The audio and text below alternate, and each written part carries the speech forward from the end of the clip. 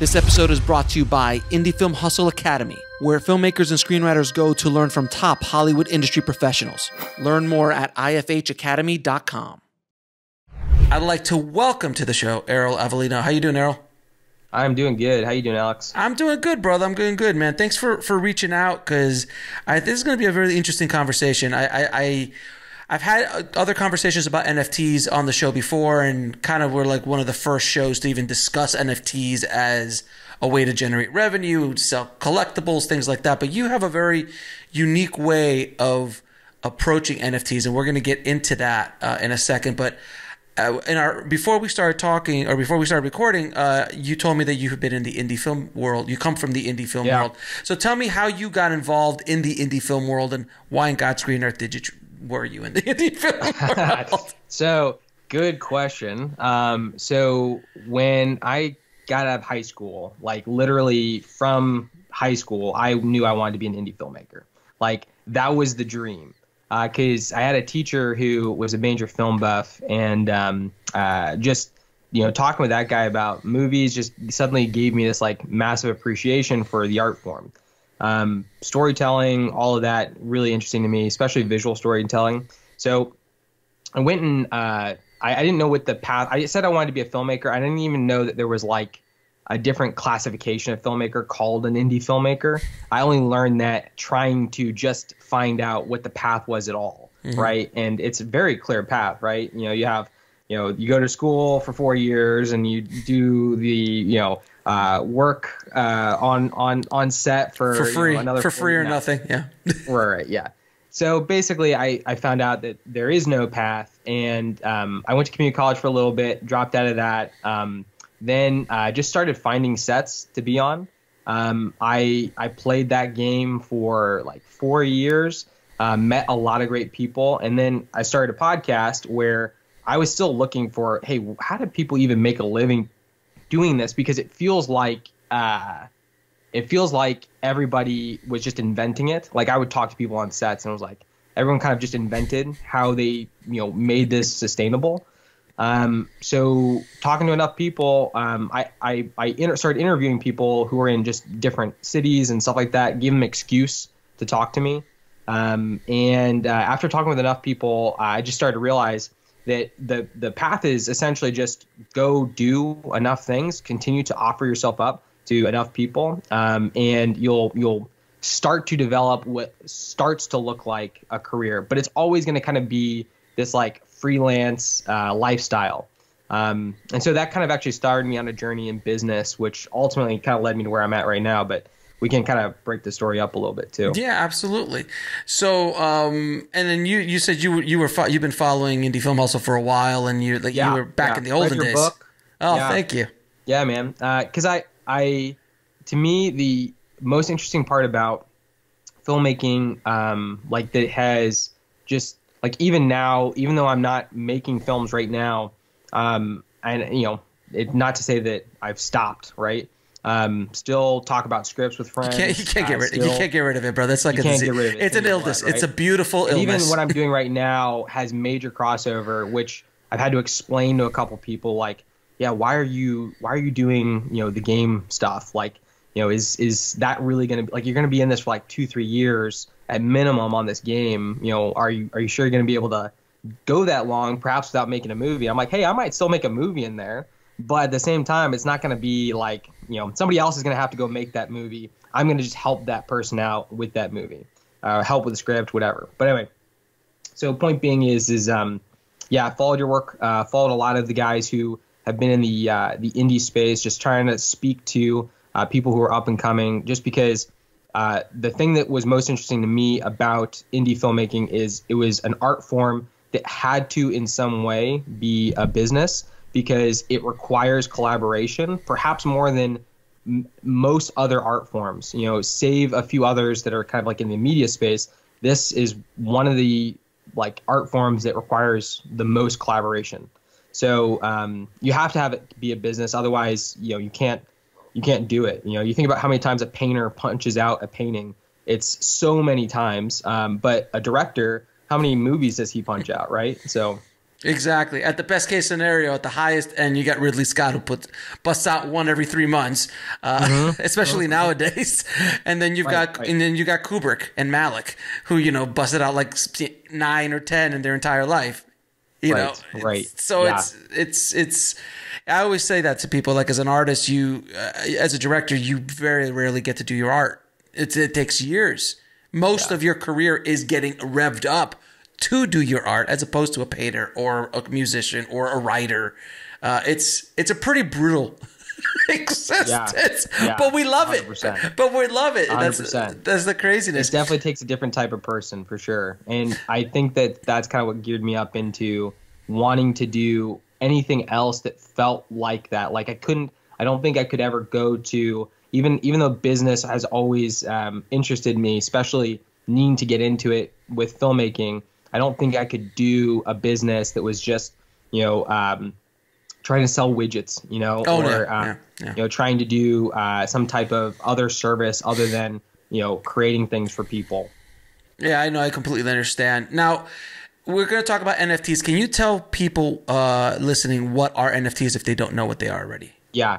So I've always had this struggle with the word NFT, like just the term, because there's very few things that we refer to by such a technical term.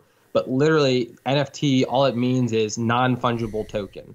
And it's very technical because all those words existed before. The term non-fungible existed before. But we just, call this thing a non-fungible token because some developer said, this makes the most sense to call it this because that's great, right? It is a non-fungible token.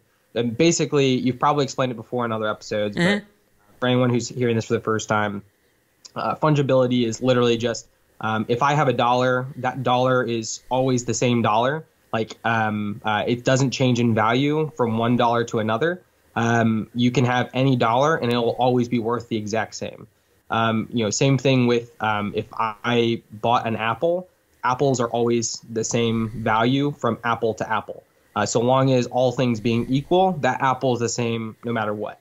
But a non-fungible asset is essentially an asset of any type where the specificity of that asset itself is important. So, for example, a baseball card or any collector's item is considered a non-fungible asset because when that card was minted, matters. What the card's overall value in the marketplace matters. So the almost the serialization of it is what really matters. So you see this a lot with collector stuff, and probably collectors are some of the most familiar with non-fungible assets because they've literally been dealing with these, from the get-go. Shoes to one person might be a fungible asset, but shoes to another person might be a non-fungible asset because the shoe collector is looking at, well, which print was the shoe? Did the shoe come from? What is the, basically going into the specs from every single shoe, not just, this particular, not just this particular brand, or even that it's a shoe. This specifically the manufacturing line that this thing came out of. So basically, an apple is an apple because an apple, when it was manufactured, still had the value of an apple, and when it was grown, it was still had the value of an apple. Whereas a baseball card, for example, or a Pokemon card, for the youngins listening today, bring it back. No, it's not back, man. They're hot now. Still, like they're huge now. Apparently, it's ridiculous. Bring it back for me. So those I don't cost know today's Pokemon anymore. I don't even know it. I didn't know then. I'm still back on Charmander. Dude, I was Garbage Pail Kids, man. If you want to go real back. Nice. I was first series Garbage Pail Kids. Anyway, but the cost of the creation of that item, let's say it's 5 cents. To print a baseball card, for just better or worse, it's 5 cents. Yeah. That is the actual value and cost of creating that asset. Now, in the collectibles world, if it's a printed baseball card of a guy you've never heard of who batted 150, it costs the same to make him as it did to make a Mickey Mantle rookie card. Yep. It's the exact same cost, but the value is associated with that non-fungibility into it, which is the collectible aspect of it. And that's the difference between us. So that brings us to NFTs. So now we've actually brought in baseball cards and comic book ideas into a digital space. So the cost to mint, as they say, a non-fungible token, we'll say it's still 5 cents.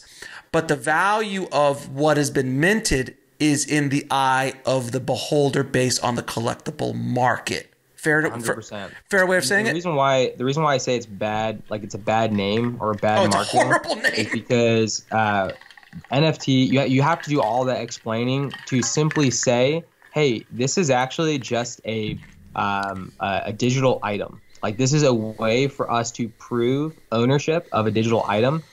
And why that kind of matters is we've never had the ability for us to sell digital goods on a secondary market.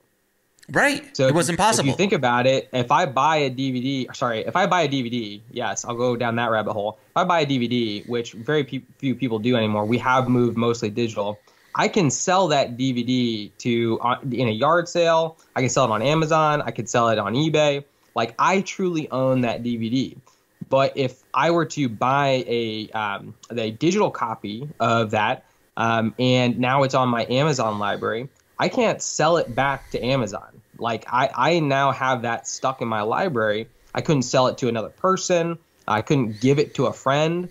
Like, it is stuck in my library and it's trapped there. And NFTs actually give us the way to make that function more like an item. So rather than it being about, essentially just, once you have this digital thing and you got it from that guy, now it has to stay on that guy's website, and you can only go to it when you go essentially to that guy's house. Right. That's kind of a bad deal, right? Right. So now we're treating these like real items that you really own, which is you own it. So now that you own it, you can go sell it to one of your buddies. You can sell it to somebody online, or you can give it to them. Doesn't matter. It's yours. You do with it what you want. The thing is fascinating with me because when I discovered, I had the same problem with the NFT name and understanding, and I'm a fairly technical and educated man, and I had to go really deep down the rabbit hole. I read probably 5 or 10 books on blockchain and crypto, and I really just wanted to I just want to understand this new world. Right. And then NFTs came out, and I just educated myself. I watched every movie I could get my documentary on as I could, so I became fairly well versed in this world, and yet it didn't click for me until I said, "Oh, this is a digital baseball card." Got it now. It's a digital comic book. Got it. Because I was a collector for a long time, collected comic books, baseball cards, Garbage Pail Kids since I was a kid, all that kind of stuff. So I was like, oh, that's what this is. But they're so confusing everybody with this terminology and the way they're trying to explain it. I'm like, dude, it's a digital baseball card. Right. And the NBA has literally made digital clips now with NFTs, and they're doing okay. And Major League Baseball is starting to get into it. It's a whole new world. And for people who don't understand why, because if you're holding on to a book or a DVD, I hold on to like, okay, this is something I can hold on to. This is a product. But to mentally think about that book as a digital item, it's hard for certain people to grasp that concept because it's beyond their ability. Whereas the new generation growing up, who's been playing Roblox, who's been playing all these role player games, who are literally paying sometimes thousands of dollars for a digital axe that they now own that makes them more powerful inside of the game. That's a digital item so it makes sense to that generation, but not so much to the baby boomers, if that makes sense. Sure. Yeah, because they're used to dealing in digital economies already. And so for them, it makes for most people who are kind of locked into that digital economy. I mean, we now have a generation that's literally only dealt with digital economies. Correct. And so those guys, it just comes very intuitively that this makes sense. But for the rest of us, what matters the most here is that the innovation itself, there's a ton of hype. There's a ton of hype, right? But the innovation itself, that this is a digital item, is the massive part of the innovation, not just the, if we're trying to get all technical, like the non-fungibility aspect. Like if we try to talk about what NFTs are, I think if we keep the conversation on that, hey, these are digital items, it starts to simplify it for everyone else. And then they can start to understand the implications of that. Because again, like I think what made it click for even people who I know who have been in the crypto space a long time, very educated in blockchain more than I am, when I told them that what I'm trying to make is a game that when somebody buys it online, like let's say that Steam is selling it, which by the way they said they won't sell it, but we'll come to that. Whatever version of Steam sells this game, somebody, the person who buys it should also be able to sell it themselves. And what's even more is me as the developer of that game, or any indie developer who makes a game, should also get a cut of every single sale of that item, that digital item, which is something you cannot do with a physical item. Correct. But at the same time, it's now possible with the digital stuff. But every other rule of what's possible with the physical stuff, as far as being able to do a secondary marketplace, is also now finally true of digital stuff, which has been a huge user experience problem with the digital space, and also held back a lot of indies from being able to really take advantage of their community, essentially helping to market this thing. Because sometimes you get a movie because somebody recommended it to you, or gave it to you, or sold it to you. Or you get a game because somebody gave it to you, sold it to you, blah, blah, blah, blah. Yeah, I mean, back in the day, I mean, now I'm dating myself, when CDs, there used to be CD, there used to be CD stores where you could just buy new and used CDs. Yep. And it was cutting into a lot of the market share of music and artists. And I remember Garth Brooks like sued to get to stop that, and the Supreme Court said, "Not when you buy an item, it's yours and you can resell it." And it's just like if you bought a refrigerator, you can resell a refrigerator. A CD or a movie is no different. But in the digital space, we haven't been given that option up until this time. Like when you buy a movie on iTunes, I've got movies on iTunes, I can't resell it. I can't sell that same movie that I bought for $10 for $2 later if I want to in a garage sale, or in a digital version, or in a metaverse garage sale, or something like that, which will happen. That's pretty dope. Yeah. Imagine if there will be eventually metaverse garage sales, because there's metaverse real estate, dude. There's people buying so much metaverse real estate. It's insane. Like, and that's another thing you can't even comprehend. Like, how much did you just spend? I just saw this whole thing. Was it on? I think it was on 60 Minutes or CBS or something like that, where they were doing metaverse real estate deals, and Snoop Dogg bought a big piece of real estate, and then the value of the spaces next to him just blew up, and then people bought in because why? Because they want to be neighbors with Snoop Dogg in the metaverse. It was just like. It's hard. It's really hard to grasp because it's so new and so revolutionary that people can't grab it. But we can go down the NFT and blockchain rabbit hole for at least another 15 days. So the reason I wanted to bring you on is what you've been able to do with an IP. So can you tell me how you used NFTs to launch your new IP, Strange Clan? Yeah. So one of the things that I realized real fast, and probably most filmmakers realize this, is that nobody cares about your story because the intellectual property behind your story is brand freaking new. And that's why we don't see original ideas anymore within the film space. So me and my brother, both been creative guys. We've had a creative career for a long time, essentially being creative for other people. Most of our career has been creative for other people. So when we were watching kind of like the development of NFTs and, how people were using them, one of the things I kept telling him, and I felt like I couldn't convince other creators of this, but one of the things I was telling him is like, hey, this is like a launch pad for intellectual property, because I'm seeing Bored Apes now all over the place. So why... Like that's brand new intellectual property that if somebody were to then take that and now make a Bored Ape TV show, now people will recognize it, right?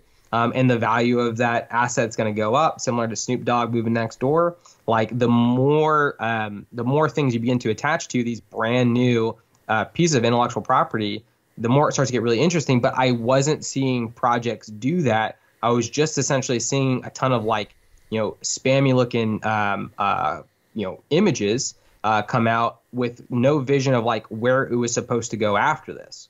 So we started talking about, well, what would it look like if we did an NFT launch, and where would we do it, and all of that stuff. Because Ethereum, the too many problems with Ethereum.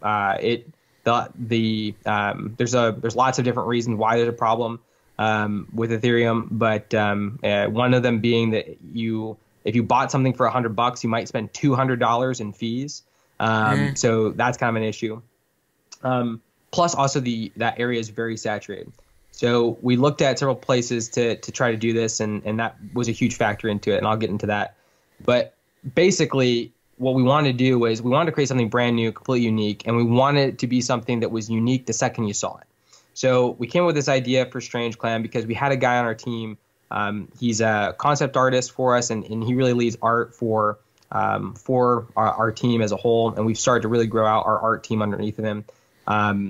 We just said, hey man, like this is totally exploratory. Like we really want to try to do something here, come up with some images, and we want to do like animals. We want to do animals that look like people, and we want this to be like kind of a fantasy-esque thing, but we also want it to look really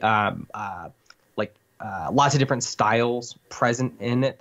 And me and my brother did a talk together, just essentially like every single day we kind of have this where we're bouncing ideas back and forth. And one of the big conversations was, well, what's the name going to be? And because we kept talking about having lots of different looks and styles and feels kind of at the start of it, we had this feeling of like, well, it's really just a strange group of people. Because originally the idea was actually that we were going to pull in more artists. So we wanted the style of our characters to look really wild for a second, so that other strange-looking styles that came in would also match up. And the more we looked at the idea of actually collaborating with other artists, the more we realized it was mainly for us to do kind of a community thing where all of our IPs sort of all come up, and maybe we do something where we try to make sense of why they're all connected. But it actually turned out that our IP took off, and we really didn't need to like pull in other IPs to make that work. So going back to it, we came up with this idea of Strange Clan. We said, hey, it's a clan, it's a family, it's a tight-knit group of people, and there's kind of a strange environment about the world. And the more that we let that idea play, the more so you'll see over the last several months of art development on our social channels, that idea has grown into a much more mature IP. But at the very beginning, at the launch of these NFTs, this looks like really raw, like the beginning development of what even this IP is supposed to be. And that's what's strange about the NFT world and the way that people are treating these, because it's almost as if they are looking to the future of what it's supposed to be, very similar to how people treat Kickstarters, but instead of it being all about getting a T-shirt or getting a hat or getting a copy of the movie, instead they're taking the messy artwork that you're producing or the things that you're producing, and eventually they'll have to get more mature over time as people get used to seeing a lot of the same styles, right? But they're looking at that and they're looking ahead and saying, okay, how important is it going to be that this with the vision of where the creators are going, how important is it going to be that I own a piece of this intellectual property, that I own a piece of the starting launch point, like the first Pokemon card, as it were. Like if Pokemon cards came first and launched that IP, it certainly launched it in the US, but if Pokemon cards came first and really launched that IP, this is like the Pokemon card and owning the first Pokemon card, especially if projects do it right. Because that's kind of what we're trying to say is we're only ever going to do 10,000 of these. Only ever going to do 10,000 of these. So immediately that sets the value of, all right, if we're successful with making a great looking game, then the collector's cards that we're making at this side of things will always be very rare and always have value on a secondary marketplace. You were going to say something. So yeah, it's kind of like if you would have owned the NFTs of the original concept art of Star Wars. Yeah. Yep. If that would have been a thing, if George was trying to get things off the ground and there was a studio and this was an environment and he had those awesome, I don't know, 10 or 20 paintings. Yep. And put those out on NFT, what would the value of that be based off the massive IP that is Star Wars?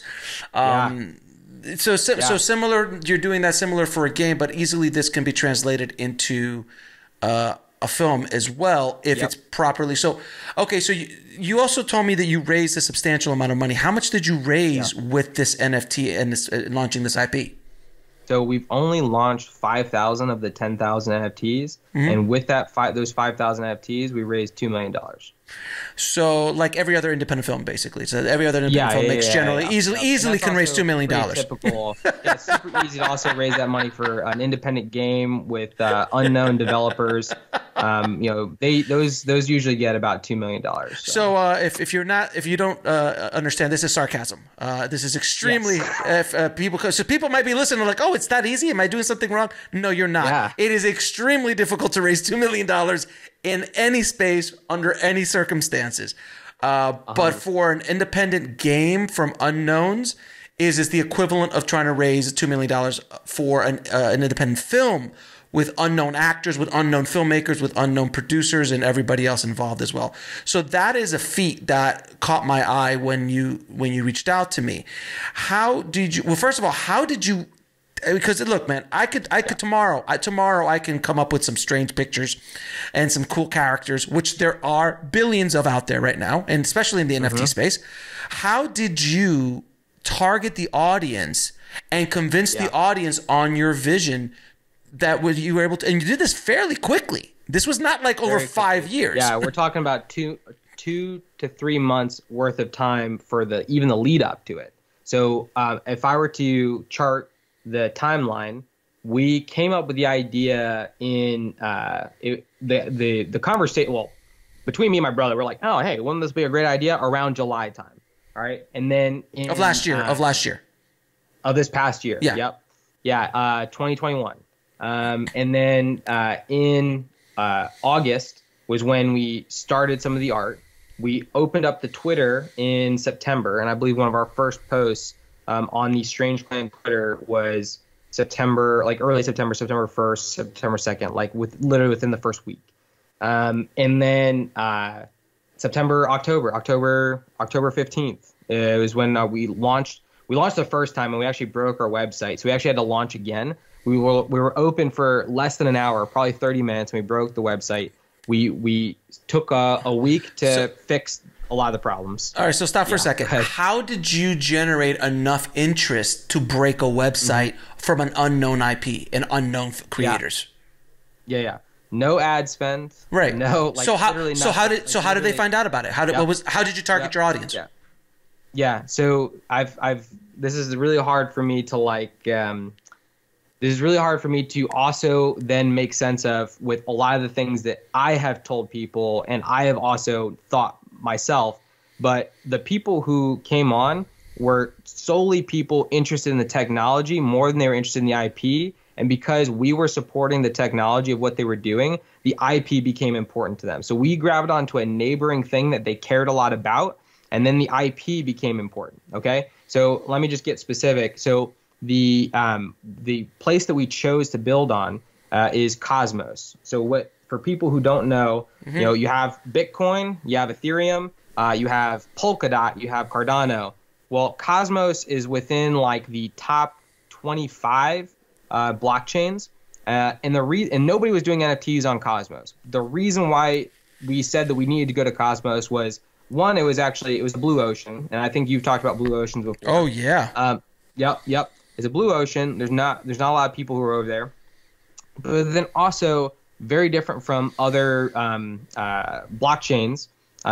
Was Cosmos reminded me of where the ball is going versus where everybody is paying attention to the ball right now, because Cosmos is not all these blockchains, Bitcoin, Ethereum, they're what are called layer ones, where basically this is the blockchain. Like if you want to build on it, you're basically saying, okay, I'm going to try to take a piece of this, like do a little copy code and try to make a weird little copy of it that borrows security, borrows a lot of different features from this thing, but it's also kind of like a Frankenstein off of the original blockchain, because blockchains were not meant to build these Frankenstein blockchains off of them. So what Cosmos is it's basically the internet of blockchains. It's not really a layer 1 blockchain. It is a thing that you build blockchains on because it was meant for that. If you think about Bluetooth and how your phone can connect so seamlessly to your Bluetooth headphones, even though they were made by completely different people, the reason is because there's a standard that says, oh, every time we're trying to enable Bluetooth, this is the standard for Bluetooth, and this is how we're going to make this connection.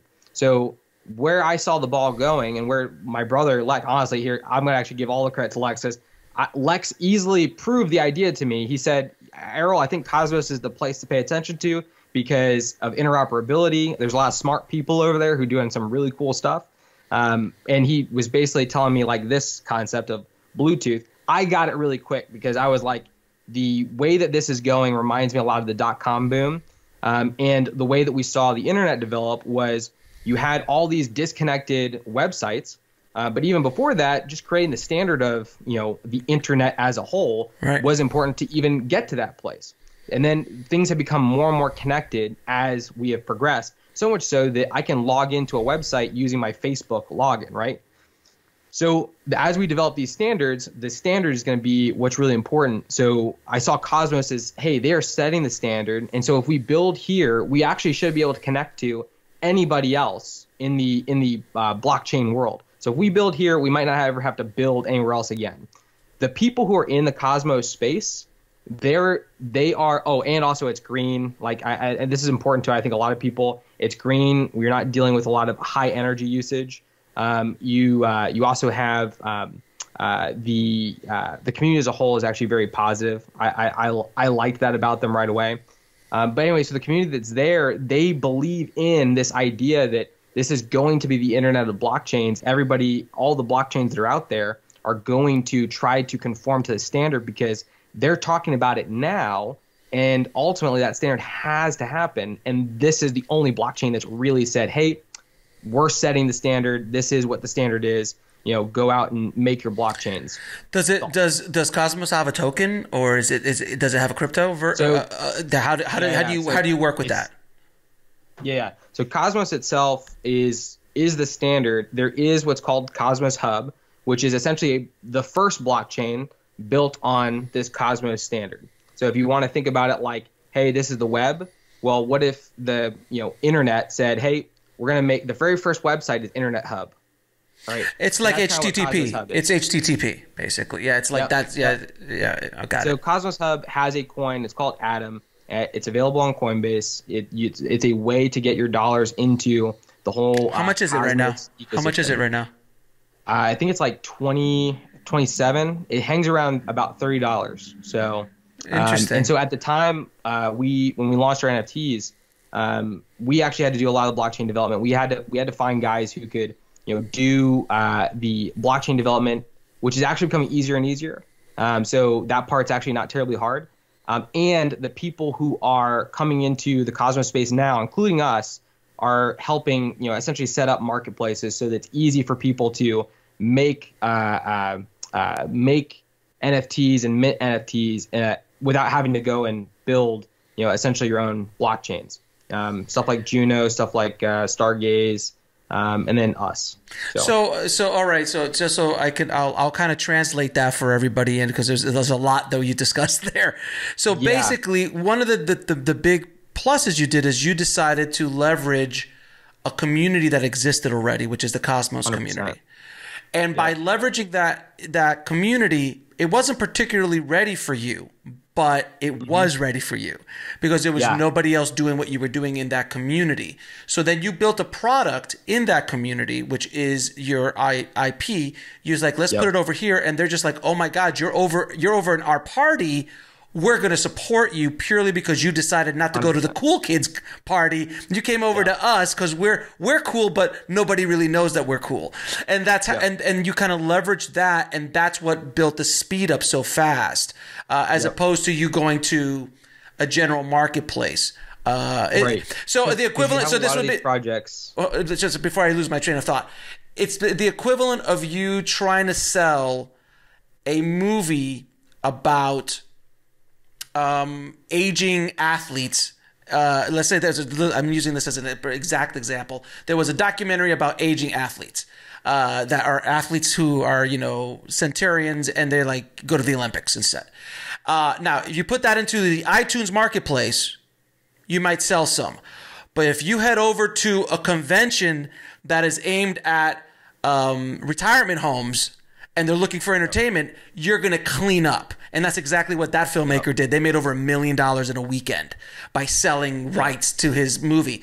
That's what you basically did with this. Is that a fair analogy? That's exactly right, because the community. So the way that we also built our audience up, because we have about 20,000 people in our audience, which pretty decent for only being around for 5 months or Absolutely. so. The way that we kind of made that happen is, we went and engaged with the people who were already talking to people in the Cosmos space. We talked with the influencers, which is that's a word that's probably a little flexible here, because literally they only had like 2,000 followers or 3,000 followers, but that starts to add up over time. And then you start to talk to more people or get to know more people who have actually a lot of influence in the space that seems actually pretty subtle, because they don't necessarily have the follower count that makes you think that, but they know all the guys because they've been around for years, and everybody respects them in the space. And the second, right. And they can give you an introduction to the guy who actually has 20,000, 30,000, or 50,000 followers. Right. And that's so you were leveraging the influencers inside of the community to get the word out on your new IP and your new, basically 100%. Everything you were doing. See, I mean, 100%. No ad spend. So everyone listening, no ad spend. It's just understanding the community and then going after influencers in that community. And now when you going after them, did the influencers just were very happy? They're like, dude, I want to support you because this is cool. Or did you have to like, hey, I want a piece of the action? How does that work generally? Oh, dude, 100%. They came in, they're like, hey, this is cool. Because the thing about a lot of these very connected ecosystems is they have many ways to win without needing to say, yeah, I need a piece of the action. Because if, let's say you launch an NFT collection and they know about it, like they have more time to be able to convince you. Maybe they can get on the whitelist. So whitelist, by the way, within the NFT world is just essentially like, hey, not everybody's going to get the chance to even buy this thing. And we're making sure that you're on the list to be able to even get in to buy it. So there's a lot of exclusivity there. So we can make sure we get them on the whitelist and certain things like that. But at the same time, there isn't a agreement essentially that like, hey, you do this for me, I do this for you. It's really trying to develop that relationship with them, because when we talked to a lot of these guys, it was, hey, we love what Cosmos is doing. We want to make sure that we are supporting that ecosystem and adding a lot of value to it. So they're all about that, because when you're an influencer in a very tight arena, mm-hmm. It feels like pulling teeth to get people to even notice this space that you're talking a ton about. Whereas, somebody comes to you and says, hey, already love what you guys are doing. I want to come in and support that. I want to bring my project into that. That gets people really excited. And just so you guys know, this isn't a ship that's like sailed. Like if you're listening to this, it's so early. We're extremely early. Even you don't have to go find your own Cosmos. If you were to bring a project into Cosmos right now, the community within Cosmos is extremely hungry. You can't be a prick. So don't go in and be like, all right, guys, I thought there was a lot of money in here, so fork it up. But at the same time, there's way more opportunity than you're probably used to in most other avenues, because I've tried to launch projects on Kickstarter, like Indiegogo. I've had to ask for investment money. I've raised $100,000 on Kickstarter, and I felt really good about that one time. And I raised, or I was a part of the raise for $200,000. on but it was all investment money. It was coming into this film, and it was just like pulling teeth. It was an absolute nightmare. Launching Strange Clan was one of the easiest things I've ever done, and that was the most amount of money that we have ever seen, especially for a brand new IP. Now, it's the equivalent of being on MySpace in the early days, or being on Facebook in the early days, or being on YouTube in the early days. I interviewed a bunch of guys who were on YouTube early on, and it was so early that they were able to figure out. 2007. Yeah, I was there in 2005. And I just stopped, and I wish I would have kept going. And that's a whole other. I actually have minted NFTs of the very first. I have the privilege of and the honor of being the first filmmaking tutorials ever on YouTube. I have. Yeah. I minted those NFTs, and they sold out like that because I did only one-offs on them. But the thing is that early on, if you're in a platform early on, there's things that you'll be able to do there that in a few years you won't be able to do. So like I interviewed I interviewed the Rocket Jump guys who are very big in the filmmaking, like showing you how to tutorials and stuff like that. But Freddie and those guys, they started in like 2011, 2010. And even then they were like, oh yeah, man, we figured out how to hack the front page. So we would do stuff to get our stuff on the front page.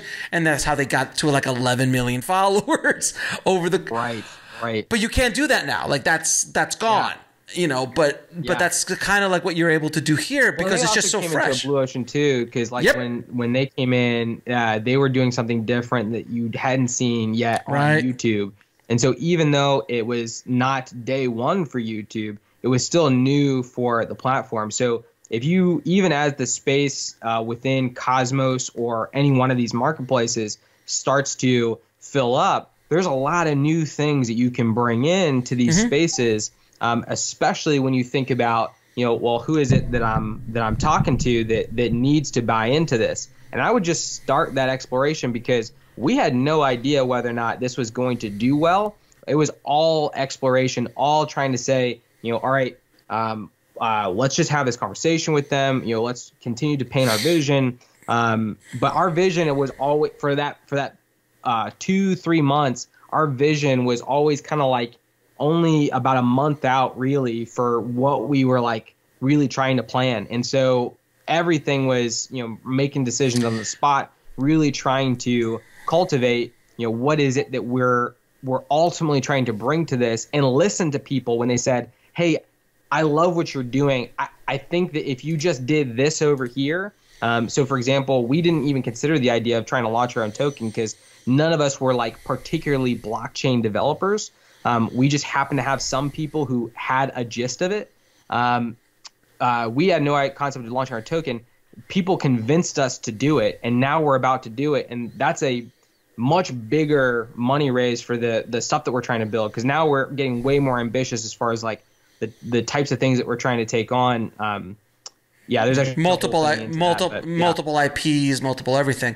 All right, so if you were going to go into the Cosmos space right now, with an independent film project, how would you go about it?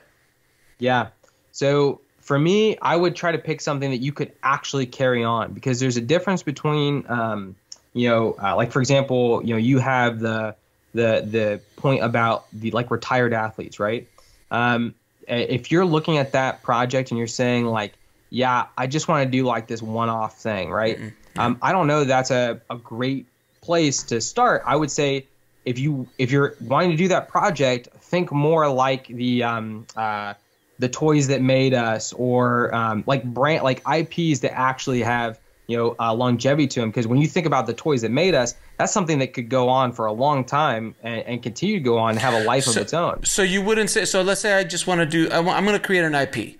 I'm not doing this, by the way. So everyone's like, Alex is fishing. I'm not going to do this, but I have a short film called Red Princess Blues. It's an entire universe that I created years ago.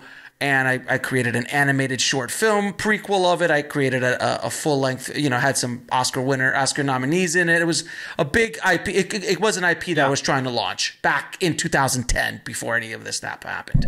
Yeah, now, sounds cool though. It's a pretty badass. It's a pretty badass idea. But if I would bring this to them and go, look, guys, I want to make a feature film of this. I need $2 million to generate revenue. I've got this person involved and this person involved and this person involved, and I've already packaged a nice, I've got this actor who's thinking this actor is committed, this actor's committed. I've got this Oscar-winning producer on. I've got this Oscar-winning screenwriter on, and I create a really cool package and go, how would you approach that? I'm not doing this, by the way, so no one email me. But I'm just using it as an example. Nice. Yeah. So I use the example of the Toys That Made Us thing because there's probably somebody out there who's like maybe, oh well, I'm not a fantasy guy, or I'm not trying to tell like fiction stories. Like, that's fine. You can tell like real stories, but there's a way to frame it so that it's actually a unique IP versus like the Toys That Made Us create a brand, right? Mm-hmm. And now they've created a brand that's all about idealizing, brands from the past. That's cool. There's something about that, right? But for yours, that's easy to talk about, right? Okay, so step one, you got to be on Twitter. If you're not on Twitter, then you're not talking to the community, especially when we talk about Cosmos, but really all of crypto talk and discussion and where the real influences are, like that's Twitter. I was not a Twitter guy for the longest time because I freaking hate like the tweeting. You hate tweeting. I hate tweeting. It's just obnoxious. So the problem so go to Twitter first, and then when you talk about this package, to me that's your roadmap, right? And everybody understands like every project needs a roadmap, because if all this is going to be is just an image that lives on a marketplace, then all those right-click copy guys, those guys are all right. They're correct, which basically is like there's a whole argument to, well, it's just a freaking image or a JPEG. If I copy this and then I go mint this on the same place that you did, what's the difference between yours and mine? Well, ultimately, if you have this roadmap laid out, yours is the only one who's going to accomplish the roadmap. Ideas are worthless unless there's actually the ability to back them up. And that's what that roadmap is all about. The roadmap says, all right, I'm not just going to make these images. I'm bringing on these actors. I've got this plan for where this is going.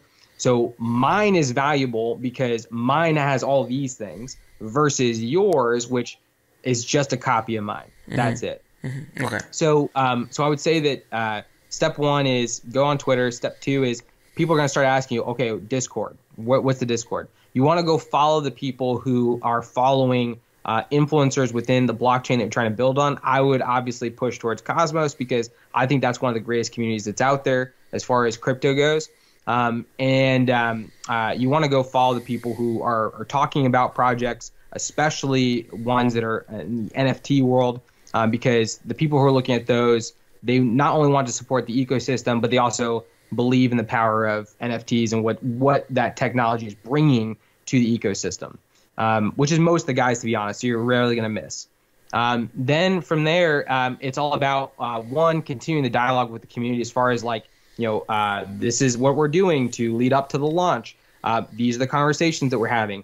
We have somebody hired on our team who literally her only job is to every single day have coffee in the morning with our community, answer questions, and then tweet out updates and post Discord updates, all that stuff. So there's a whole process of engaging with the community while you're going through this development process. But then leading up to the launch of just the NFTs, that first like 2 months, let's say, it's make the artwork, be posting little bits of the artwork, find ways to collaborate with the influencers, doing giveaways, potentially giving people whitelist spots onto your NFT launch. I mean, all these are very like community engagement oriented things. But that's that's where I would lay the groundwork. That's where I would say that's the foundation point of it. And then from there you launch, and then you would launch NFTs. So when you say NFT, so because it's such a broad term, when you raised money for your IP, were you selling collectibles, or were you selling pieces of the? Were you selling pieces of the IP? Are they owners? How does that work? Okay. So we were selling images of the characters that would be in the game, and these would all be characters that were playable in the game. Our main goal was when we were trying to launch this IP was, one, we wanted to be able to make a game. There were several reasons for that, because we were actually working on a project that could essentially be a form of a metaverse project. Everyone started calling it metaverse. We called it a virtual event platform. We wanted something that we could show, like, hey, this is the power and the complexity of what this thing can actually do. But we wanted it to be very customer focused. So we're like, let's build a game on this thing, because if we build a game on this thing, I think that people will come to the game not knowing at all what we're doing, and then they'll be attracted to what it is that we're doing with this platform. So the game itself was kind of like always part of the plan. So when we priced out what our NFTs were going to cost, one, we knew they were going to be the playable characters. So that was always from the get-go. Got it. We made a ton of artwork around what the playable characters were. And then I've been mentoring another guy who mentoring's a big word. I would say that I have been talking with a good friend of mine who has a pretty big audience that he wants to launch an NFT collection too.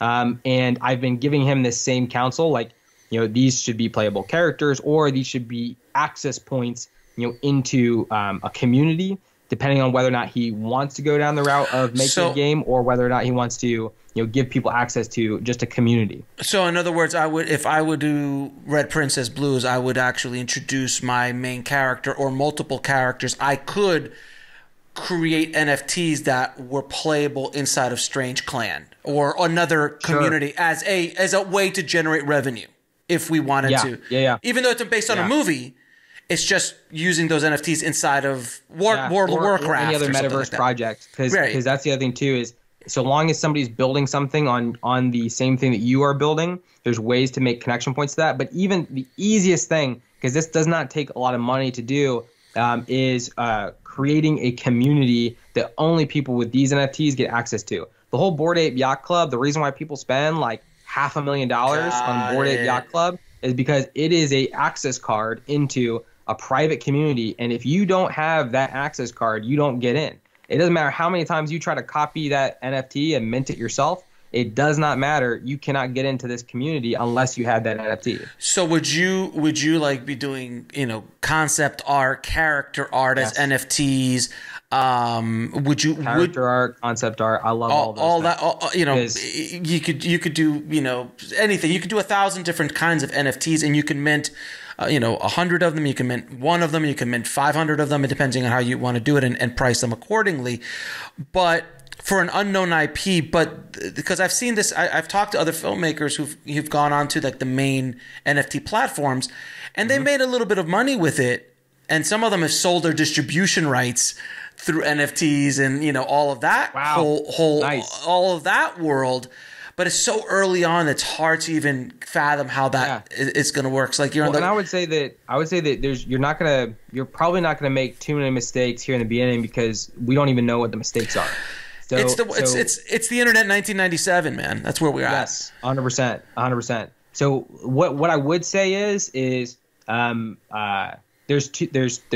a few big things to watch out for. If you're going down this space, there's a few big things to watch out for.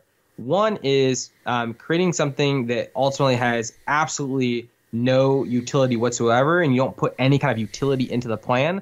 Like, honestly, I would just say from the get-go, this is going to be an access point into a private community. At least have that. And then when you do your agreements and stuff with actors and stuff, I would say try to pull those guys into the private community, at least for, a time period. Q&A, stuff like that. Like, that should be part of the agreement. The second thing is you have to watch out for language that insinuates, unless you're ready to do this, insinuates that this is going to be a security. So this is what we're dealing with right now. Yeah, you gotta be real careful with that stuff. Yeah. This is what we're dealing with right now because we're now talking about wanting our NFTs are totally safe.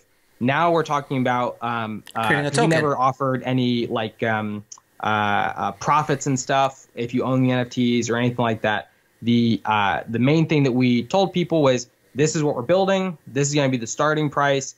You know, we never speculated on what the future price could be. We let other people speculate on that. But the second you say that, hey, you're going to have the profits from X, which a lot of people, even Gary Vee has been like, you know, hey, if you're a music guy, if you make an NFT, if you make your song into an NFT and then just share all your profits from that, you know, you could make a ton of money doing that. Yes, if you're also ready to, you know, make an agreement with the SEC and label this as a security, which you can totally do. They're down with it. They'll let you do that. The only issue is are you ready to go hire that lawyer? You can do it in the reverse, and by the way, this is not legal advice, this is not financial advice. Yeah, of course not. Of course. Yeah, 100%. 100% entertainment. This is just my opinion. But what you can do is you can say, I'm going to launch this project. We are going to share the profits, and you build into your pricing and your budget, like whatever the price is that you're going to sell each individual NFT at, with the understanding that you're going to pay for the lawyer who's going to help set you up with the SEC to be able to do this legally.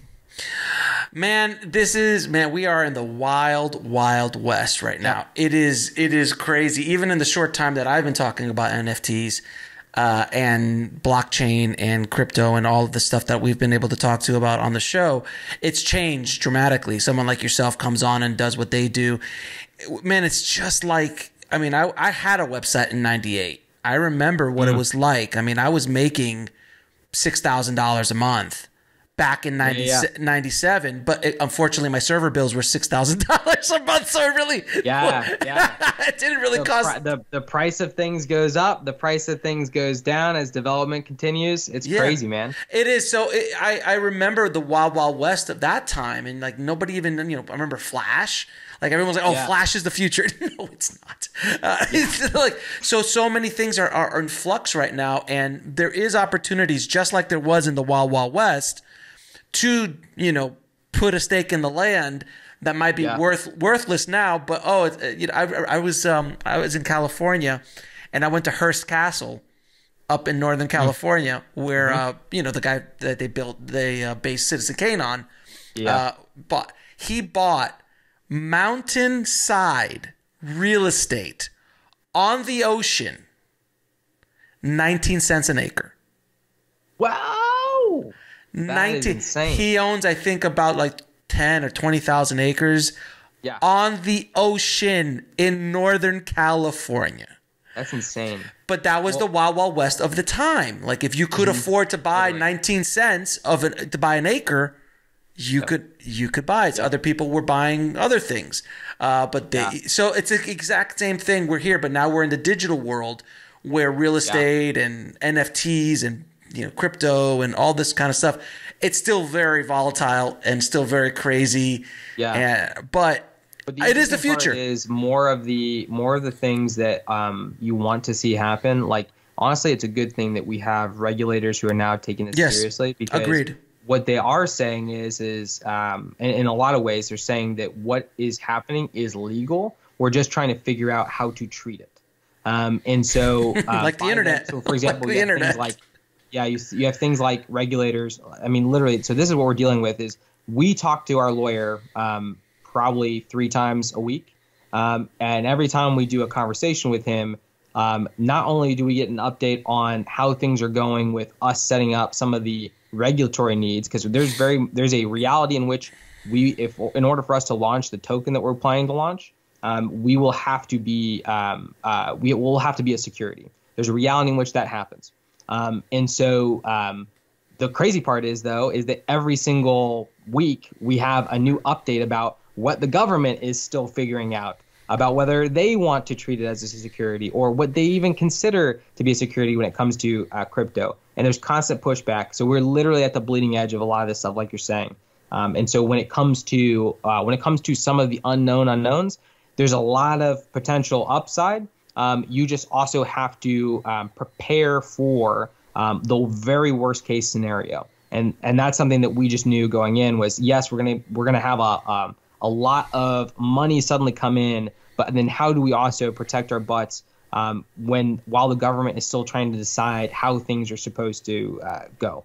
So always factor that stuff in. It is a crazy, wacky world that we're going into, and man, I honestly can't see, excuse me, a future in the next 10 or 15 years that doesn't have this stuff. I mean, regarding ingrained in our not only society but specifically in the film industry, it is the future. I think people will start demanding fungible copies of their movies and music that they can resell in a secondary marketplace. That will become a thing in the future, no question, because it's just people will start demanding it, and then films will start, one studio will do it.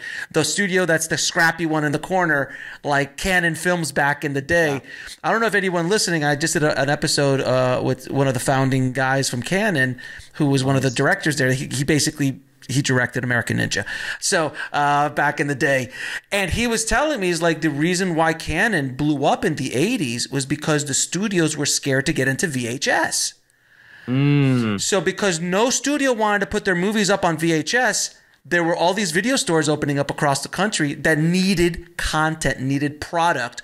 So all the independents started coming in, and that's when you had, not the Terminator, but the Exterminator, and all these other B movies. Yep. But they made so much money. I mean, the American Ninja IP was massive around the world. And then after the studio's like, whoa, wait a minute. We can't let these guys make all this money. And then the studio showed up and they started throwing their weight around. So that's what's going to happen here too. Right now, everyone's dipping their toes. Look, Quentin Tarantino just dipped his toes into NFTs and got his hand slapped. I'm on Team Tarantino on this because I think he does have the right to do whatever the hell he wants to do with that. But I even said it on the show. I'm like, imagine if Tarantino bust out an NFT. Like, who probably listens, man? Well, then if you're listening, Quentin, he was like, hey, that sounds like a great idea. If someone from Quentin's team is listening, can you come on the show, brother? I would really appreciate it. I'd love to talk to you. So with Tarantino, did he actually try to tokenize each of the frames? Not frames. Original copies of the script. And he had an audio commentary explaining why he wrote some scenes, like complete original and NFT. But then the company Miramax sued him because they're like, oh no, we own the copyright to the Pulp Fiction trademark and the script that we purchased. And they're like, so now you're like, well, wait a minute, this is art and this is a one-off. We're not mass produced. Like, there's a whole thing. So it's a real interesting conversation to be had. But like I always said, imagine if George Lucas busted out an NFT for Star Wars back in the day, or Raiders of the Lost Ark, or any of the Spielberg's movies, or any of Cameron's movies, or any of that kind of stuff. It's only a matter of time before we have the Avatar NFTs. To have James talking through it, and there's two of them. Yeah. Is that going to be valuable? Same way a Mickey Mantle rookie card is valuable, man, or a Babe Ruth card is valuable, is because there's scarcity of it and so on and so forth. But again, dude, we could keep talking for hours, brother. I really appreciate you coming on the show and explaining your process on how you were able to raise $2 million for a brand new IP. It is a really interesting way of looking at how to raise money for independent films, especially in a world that it is getting tougher and tougher for independent films to get financed. Is this going to be for every project? Probably not. But can it be? But can it be? Can it be, framed in a way like that could sell in a Cosmos or an Ethereum or in another community, another blockchain community? And if you guys want the framing is way more forgiving than people think. I almost just want to say to the community, like, hey, go give it a shot. Go start talking to people, in Cosmos community, in other crypto communities, especially ones where there's a lot of there's two different types of people in the crypto world. You got the builders and you got the hype guys. And most communities are very much filled with a lot of the hype guys, but not so much the builders. The builders became a very small percentage. there's a massive amount of builders within the Cosmos community and not quite as many hype guys. So the people who are talking right now are people who they're very level-headed. It's a very cooperative community because they just need more people present in order for mass adoption to kick in. So the more you find communities that have that kind of sweet spot where they're in this collaboration mode, they want to be able to connect with other audiences, get more attention, all that stuff. That's a massive sweet spot for a filmmaker to come in and say, oh, I want to do this documentary, or I want to actually launch an IP. Because that's the other thing too, is there's lots of people out there who are trying to be the person who's going to launch that first major NFT documentary. And I've seen quite a few raise their hand and say, yep, we're going to jump in. We're going to be the ones to do it. So and listen, guys, if you want to get more information about blockchain and NFTs, I'll put the other episodes that I did in the show notes as well, because they're plumb full of a lot of information that we didn't cover. But Arel, man, I appreciate you coming on the show. I'm going to ask you a couple questions I ask all of my guests. What is the lesson that took you the longest to learn, whether in the film industry or in life? The lesson that took me the longest to learn, probably, I'm a slow learner, so it's probably more to do with patience and planning, because I tend to like to just jump straight in and not take my time, taking that time like in pre-production, in setting methodical goals, probably planning. And 3 of your favorite films of all time. Ooh.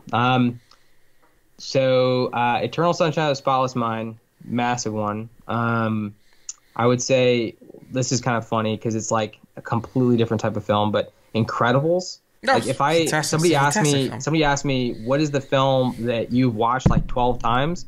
The first Incredibles movie, I have watched that so many freaking times. And so I have to include it because sure. It's a great film. Great film. Yeah.